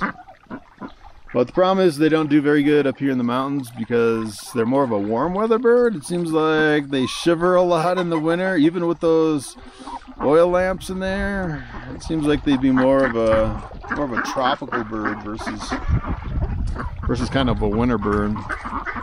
These ducks are amazing. These cayugas, they can be completely frosted over with frost. still splashing in the water in minus 40 degrees, and they're still happy. Of course, they run in by the oil lamps afterwards, but they do really good in the cold weather. All right, guys, I'm going to wrap this up. This is not my usual video. This is just kind of a random one-off on this one. Probably won't do another one of these for a long time. I like to do one of these once in a while so people on my channel can kind of look back at some of the stuff and go, oh, that's what his life is like. That's who that guy is. That's the crazy guy with the snakes and the roaches and the cows and the ducks. All right, guys, thanks for watching, and I will see you tomorrow. I'll actually keep doing the catfish videos every single day. If you want to subscribe, hit the notifications. You can actually check those out, and I'll keep posting those. And that'll be really interesting to watch those catfish grow every single day and get really big and turn into some big monster catfish. All right, guys, thanks for watching, and I will see you tomorrow.